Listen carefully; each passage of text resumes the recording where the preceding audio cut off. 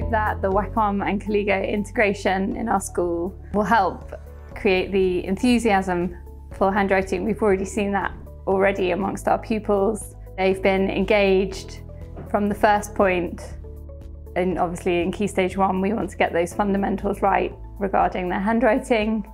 The fact that the students receive instant feedback has led to them having personalised learning, and it is improving their pupils' handwriting in a very short space of time. For Wacom, it's all about the pen. The digital pen is our history, and for us it's all about that natural feeling. So to bring that into today's solutions, especially within schools, but with such a natural tool, makes us incredibly passionate around this market. The digital pen really reflects the children with pencil and paper. They are able to hold the pen correctly and use it as they would with pen and paper.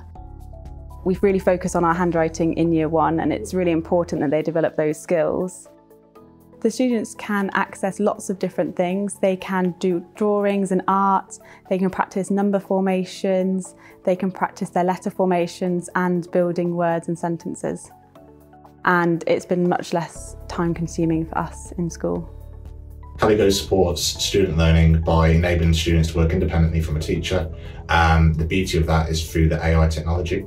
So the AI technology can automatically predict what the child should be working on next, so the next best learning pathway, based on what they've been doing in their previous results.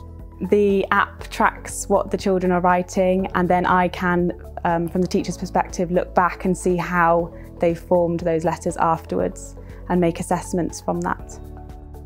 Put a pen in someone's hand and suddenly you are fully enabled to be able to input exactly what's in your mind onto the digital platform. And for us, that's incredibly important to be part of that journey to enable students. And just the way Kaligo interacts with the child, how it's basically they're interacting with the app. It's very easy for that child to work at their own pace. It's not seen as boring handwriting sessions on written paper. It's very engaging, and the feedback from Kaligo in terms of how it interacts, as well as being able to hear the teacher's voice as well, can keep them on track. The teacher can easily see how a child has performed on shape, direction and order, as well as line spacing and pen lifting. So they can see all this replayable on the teacher portal. So that's the key thing, is that even though it's a normal handwriting teaching, once it's been done on paper, there's no way of retrieving that data. Whereas on Kaligo, you can play it all back in real speed and see exactly how the child has formed that letter. So the most beneficial part of the app that I find with assessment is I can look back at the children, see how they've done. It colour codes it for me, so I can see what sounds, words they're able to form and which ones we need to go over again, and then I can set them individual lessons from that to practice it. What makes Wacom smile on a daily basis is seeing the technology used in the classroom. There is nothing more gratifying than going into a classroom, seeing the children pick up the pen and just being able to use it. And they are so immersed and embedded into what they're doing, they don't even realise that they're using a new tool.